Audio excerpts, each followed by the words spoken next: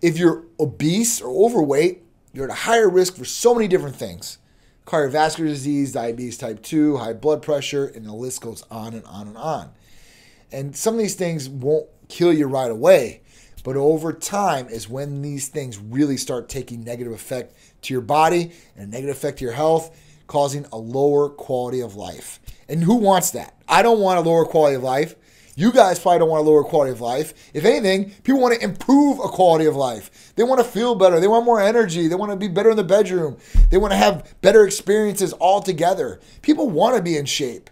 It's not like people that are overweight or obese say, you know what, I want to be obese. I'm going to stay obese. They don't do that. They don't do that. Especially if you've been obese or overweight as a kid and you grew up like that, you probably tried every fad diet, every infomercial, whatever it is out there to help you lose weight.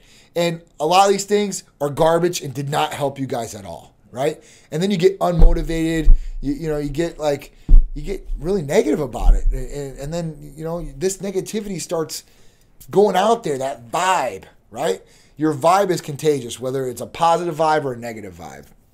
Now, I'm not saying that all overweight people or obese have negative vibes, because I've met some really, really sweethearts that are obese or overweight, and I love them for who they are. I could care less about their weight. But do I want them to be healthier? Do I want them to feel better? Do I want them to feel better about themselves? Yes, absolutely. And most people that are overweight and obese that do transformations and get a transformation feel so much better about themselves, and they increase confidence with themselves, and they're able to go out there and do more things. This is key. This is improving quality of life. If you're loving yourself more and not hating yourself or picking out your flaws.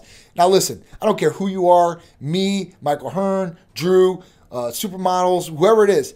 Everybody looks at themselves in the mirror and everybody can find their flaws, because everybody's got a flaw. I don't care what it is.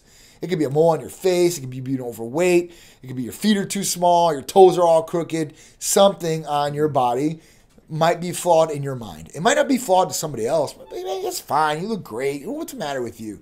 But at that point, you can see these things. And what's the biggest thing? You want change, right?